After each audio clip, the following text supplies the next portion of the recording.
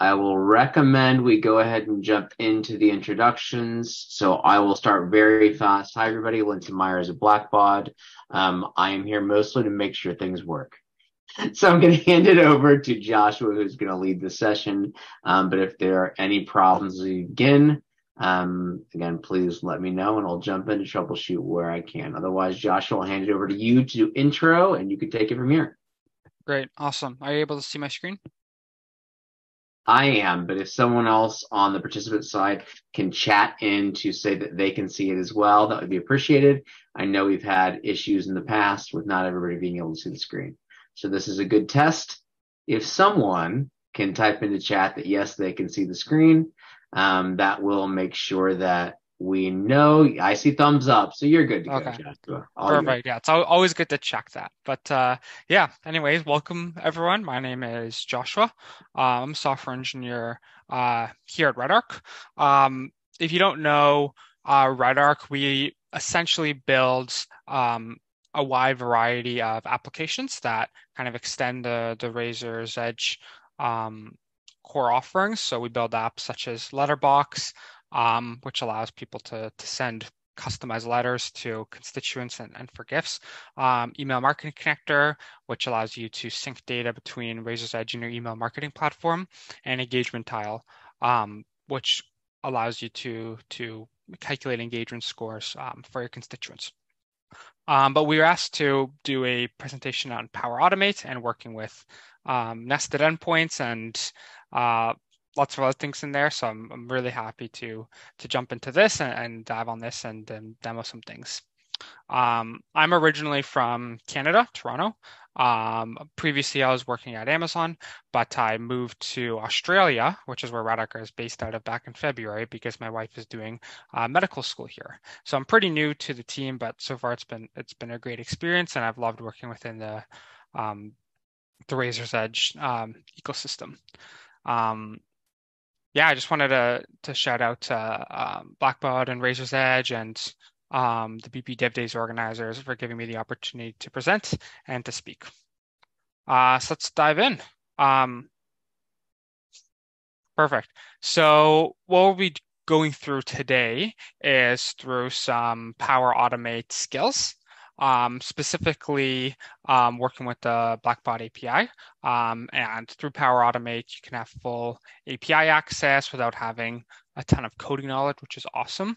If you don't know what Power Automate is essentially a automation platform that is built by Microsoft that allows you to, perform a variety of automation flows and steps and tools um, without having to code specifically. So it's a very low code, no code kind of tool.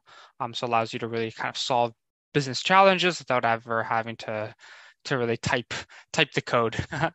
So we'll try to keep it pretty simple and kind of break it down really easily for you. Um, there are some resources that we've shared that I'll talk about at the end. And I think for this one, I would recommend just listening to the skills I go through rather than trying to recreate everything I'm doing yourself, because then you could use our resources we provide after to import, some flows into your Power Automate and rewatch the recording session later. So just sit back, relax, and take some notes. So we're going to go through three kind of core skills and demos. The first is working with lists. I know that lists can be kind of tricky to work with sometimes, especially if they're nested lists. You got list of constituents, list of addresses, lots of things like that. So we're going to go through four kind of ways to work with it. So sorting, list, filtering list, composing, and union. Secondly, we're going to do something which is calling a flow from another flow. So this is a way to build reusable components or reusable flows and not have to have these massive flows. So it will, I think, help break things up, break up your flows and make things easier to work with. And then thirdly, we're going to put it all together. So those kind of first two steps, and we're going to create a flow which will send a thank you email to a new constituent. Great. And if you see me look to the side, I have my demo notes here that I'll reference so I don't miss anything important. But let's get started. So I'm just going to switch to the Power Automate tab. Let me just move the Zoom window out of the way. Okay, is everyone still able to see my screen here? Good. Okay, awesome. So I have three kind of flows here. Ignore the first one, but I have three main flows here, which is the final one, send thank you to constituents. So that's going to be, that's going to be this step here, the third one. So we'll look at this one last. And then the first two steps, get organization contact details and get constituent contact details are going to be kind of two precursor flows that we're going to take a look at, and then put it all together in this one. So the first thing we want to look at is lists. So let's look at get constituent contact details, this flow.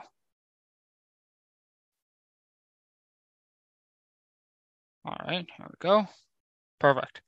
Okay, so I'll walk through it and then I'll explain the steps in more detail. So first, we'll manually trigger the flow. This is a sample input here that you can have. And then we have three steps where we get information from Razor's Edge API. So first, we're getting a constituent.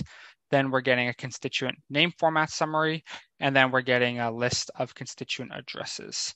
And so all of these, the input is the constituent ID, which we can put in here when we manually trigger it. And this is just an extra step here. So that's that. And then now this is the filter step that we want to look at. And this is what I would call a compose step. So we don't want to return all of the data we get from all of these endpoints. Instead, we only want to return something really specific. And so that's what this is doing here. So we're going to return specifically the name, the salutation, the email, and the last address added. So let me go to a previous flow history I did here, just to show you what that actually looks like. Before I go into that last step. So I had a run that's succeeded here. Okay, so here's the get constituent. So we have all the information here. The name format summaries, all the information here. The constituent addresses, lots of information here. And then that would be a lot of information to return and have to work with. And so this allows us to only output the specific information that we want to do. So here we've, in the input, we've chosen name, citation, email, and the last address added. And then that's exactly what is output here. And so that way we can choose what information is output and just makes it a little bit easier to work with. So let's go back and to figure out how we actually got this last address added.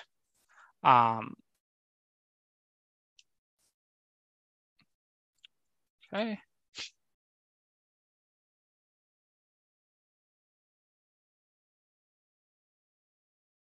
Okay, perfect. So this is kind of a custom function step. And so it can get a little confusing. So I'm just going to open it up here. Got to move my Zoom window over here. Okay, so it's kind of hidden away in here. So I'm just going to copy this and open it into a notepad. Are you able to see the notepad I have on my screen, or is that hidden? I'm not seeing it. Okay, let me reshare my screen here. I'll reshare my entire screen. Are you able to see it now? Yep. Okay, so the constituent addresses that we get from here, so output list constituent addresses, can often have multiple outputs. And so we only want to actually pick the last address added. So how do we do that? Well, that's what working with the list is. So let me break it down for you. So the first thing is this, we're getting the output here. List constituent addresses, which we're getting from this step here, and then we're getting the output, the value of that. The first thing we want to do is we want to sort it. Okay, so that's the first step here. sort. And you can see it by the sort command here, and we're going to sort it by the date added. Okay, so the first parameter is the actual value, the list we want to sort, and then the second parameter is the date added. So that's that. Now the next step we want to do is we want to reverse it. You could see here. So first we'll sort it by the date added, then we're going to reverse it. So then I'll be going in opposite order.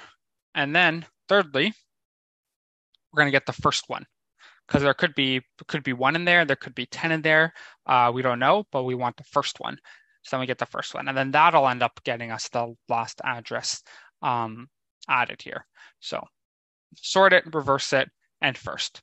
I find kind of working with just looking at this in here can be kind of confusing, and it'll, if you try to write this function, you'll probably end up making a mistake. So I find it's easier to kind of open it up in just like your Apple Notes or something equivalent, and then just writing out the points right here, and that'll be a lot easier to kind of reason with and work with. Okay, awesome. So that's that there, and that is getting a constituent contact details. So now let's look at one of our other core flows, which is get organization contact details. Okay, and edit. Okay, perfect. So this one again will manually trigger, and the two inputs here are the constituent ID and then the contact type. So we're looking for the specific contact type in the organization. Next, we're going to list all the constituent relationships. So this is going to be an API call to Razor's Edge. We're going to pass in the constituent ID, which we get from here. There's some other information here, but we don't need it for now. And then now we have another filter step. So this is filtering the list here. So what we want is we're going to take the value from here, so the list of constituent relationships, and we're going to filter it to only have ones whose contact type, which is one of the fields returned from Razor's Edge, equal to the contact type I specify here, which is by default coordinator. And so that way, if you have 10 constituent relationships, but only one of them has a contact type, only one will be outputted from this step. And then we're going to check if there's a match. And we do that by checking the length of it. So let me open this one up here. This one's a little bit more simple than the last one. So we're getting the value from filter to matching contact types, which is this. And then we're just getting the length of it. And so if the length is greater than 1, then we go to this step. And if not, then we don't do anything. So let me show you what this looks like when we actually run it, and then I'll move on to the rest of it here. Okay, I gotta go to previous runs.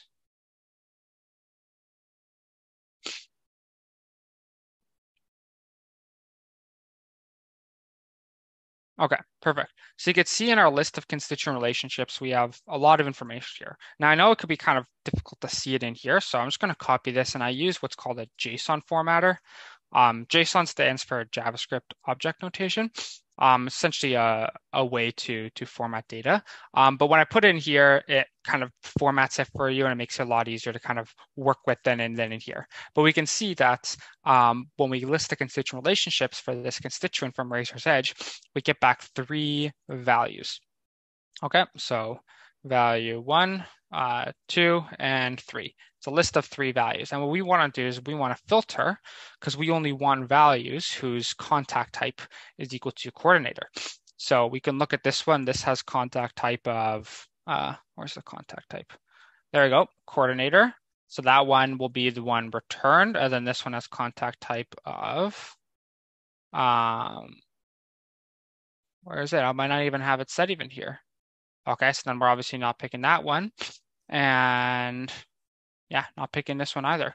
So this will be the one that we pick, and that'll be the one that's returned. And then these ones are all filtered out because we don't want them. Okay, perfect.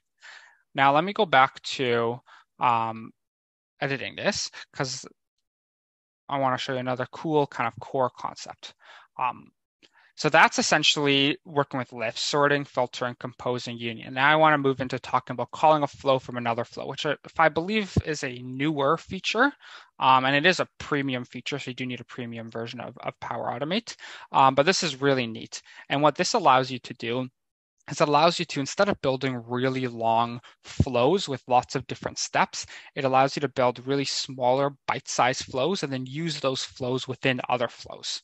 So for example, after we get the matching contact types here, like I just showed you, and then we do a check here to see if there's at least one value, then if it's yes, we're what's called running a child flow, which means we will be calling this flow, get constituent contact details, the first flow I showed you, and passing in the information here. So instead of having to add this entire flow's logic also within this entire flow, we can keep it self-contained in its own flow, get constituent contact details, and then use that within here, and then get the output here. So this is called calling a flow from another flow. And we can see here what we do is we pass in the first value here. So the organization contact details, and then we'll also get the constituent contact details. And I could obviously don't have to pick this flow, I could pick the other flows, but this is the appropriate one to pick. So let me go back to the actual run, and I could show you what it actually looks like when you run it. There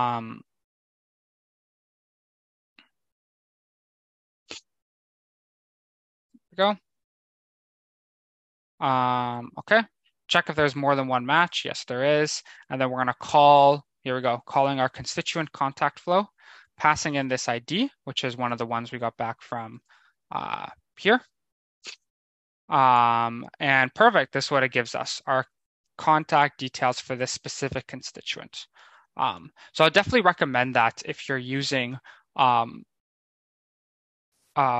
if you have really long flows and you're often find you're repeating the same steps, I would definitely recommend breaking them into smaller bite-sized chunks and then using those throughout many of the flows, because you could reuse a lot of components and it'll make your life a lot more simple. Then you could share them with your teammates as well. And then you could see that we kind of define that we want to use this flow and another flow by this final step here, respond to a Power App or flow. And so that's the step we want to add to really define that there. Perfect. Okay. Now, so that's the first two steps here, working with lists, calling a flow from another flow, and now let's put it all together. And if you have any questions, we'll go through them at the end as well. Okay, so putting it all together is we want to send a thank you to new constituents. So let's open this flow here. Okay, wait for it to load. Okay, perfect. So let's dive into the steps. The first is we'll manually trigger it. The second is we're going to get a list of recipients that we want to send a thank you email to. So we have a list set up here called organizational lists, and these are all the lists in our Razor's Edge environment. So you could obviously make your own list. And then we'll go to this step here, send thank you for each. So we're going to do this for each constituent in this list. And I believe this list only has 2, so it's pretty simple to see, but you could have many more than that. Okay. So the first thing is we're going to look at the condition here, and we're going to see what is the type of the constituent that we get. Is it an organization? And if it's an organization, then we are going to call a child flow, like we just showed you. And we're going to get the organization contact details, obviously. And if it's not an organization, so no, then we are going to get the constituent contact details. So obviously this makes a lot of sense. We want to get the specific contact details depending on the type. We can't use the exact same logic because the list could have organizations, it could have constituents, and if we try to use the same logic, it'll be wrong for one of them. So that way, that's why we need to add this condition here and then calling these child flows. And this is where you could really see the child flows really in their full power, because otherwise we would need to add all the logic here and all the logic in here into this flow. And then it gets a lot more confusing to show you guys. But this way it's a lot more kind of bite-sized and easier to see. Okay, awesome. So we've gotten the contact details from the organization, and we've gotten the contact details from the constituent. And then now we're going to do a combination. So we're going to combine these details into this. And we just looked at this kind of a step previously, but it's essentially defining what kind of data you want to return. And so we want to return the primary contact details along with the information in this custom function here, which will depend on whether it's either an organization contact details or a constituent contact details. And for the second last step, what we want to do is we're going to define the schema of the output. And so what this is doing is it's defining essentially all the type of this and all the properties and all the sub properties. And this allows us to really have a lot of in-depth knowledge about what exactly is going to be within this output object, and then what kind of information and data we could assume that's there. So it makes us so that we don't have to guess that, oh, we hope that they have, the name property there and it's a string. We know for sure that there'll be a name and there'll be a string here. And then finally, we'll actually send the thank you email. So we're going to send it to myself. And then we'll include the salutation, which we get from here. So let's find the salutation. There we go. Salutation, address, state, postal code, and then a quick thank you, and then that sends it off. So let me walk through an actual run of it, and hopefully it'll make a little bit more sense when you're able to see the run. Okay, previous runs. Now the run fails at the last step, which is sending the email, because I don't have the authentication for the email provided properly, but you can see the rest of the flow. Okay, so you got the list of constituents. So take a look at this into our formatter. So you can see we have a list of two of them. Two.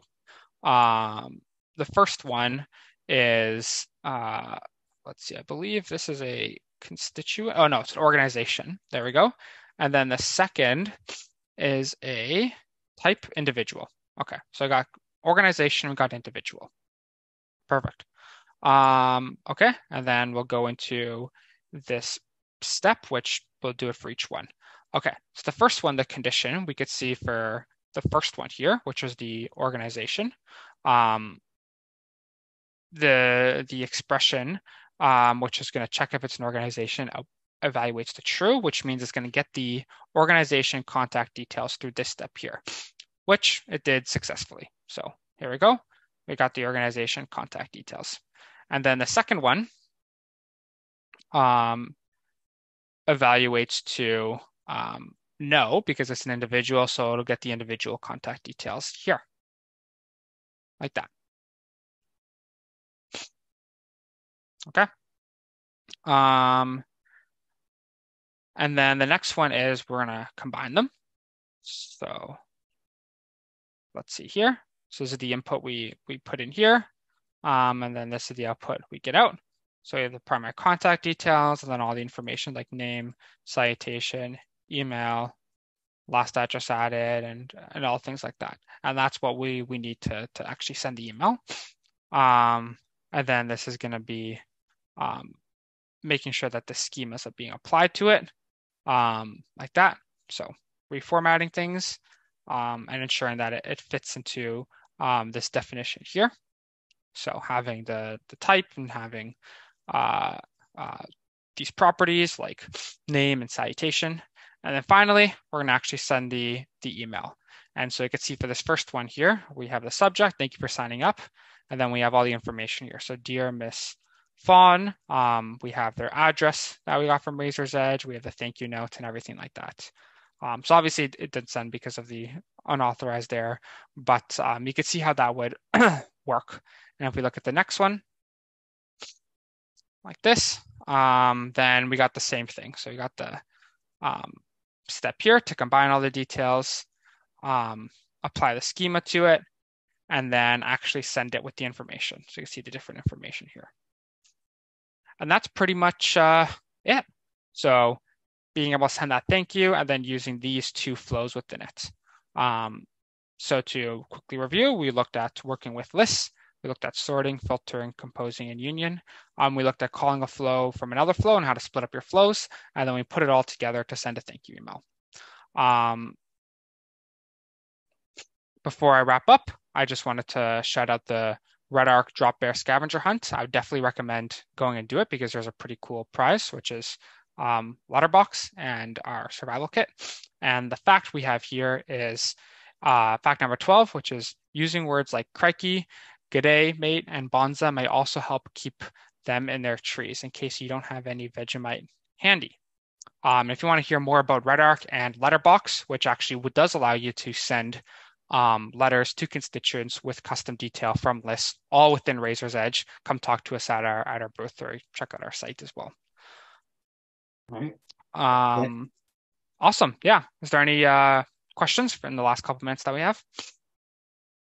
That's what I was going to ask, which is if you would like, feel free to come off mute or toss them in chat. I know I did see one from Mark. If there's a last function that could be used instead of first reverse.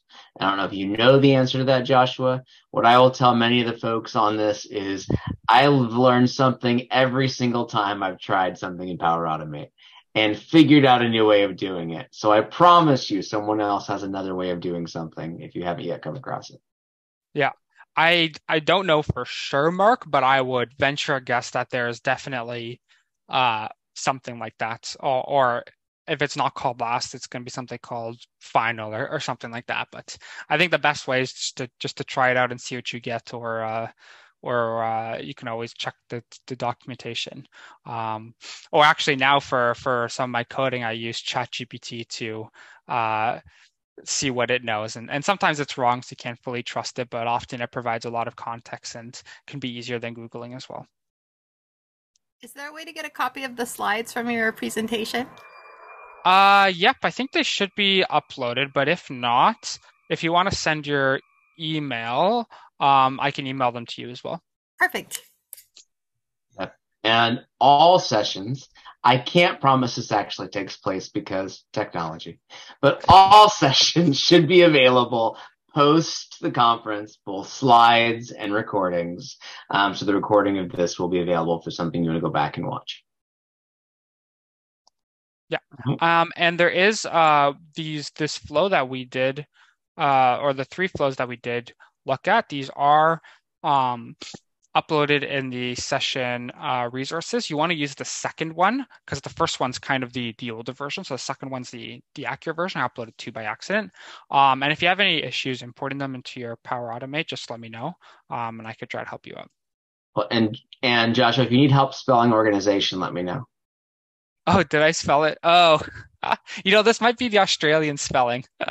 It is. That was my point. Yes. All right.